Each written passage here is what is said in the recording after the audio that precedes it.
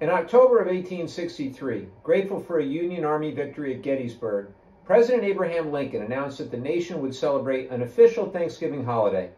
Lincoln asked that Thanksgiving be, and I quote, solemnly, reverently, and gratefully acknowledged as with one heart and one voice by the whole American people. 157 years later, the need for us to come together with one heart and one voice is more important than ever. Between the public health and economic crisis we've endured and the tough election that's now complete, 2020 has been a tough year. But despite that, I hope that you and your loved ones are able to celebrate today, whether virtually or in person. And I hope that we remember that no matter who we voted for earlier this month, there is so much more that unites us than divides us. I hope we can move forward with mutual respect and civility, not only on this holiday, but every day. That's how we're going to get through this difficult time.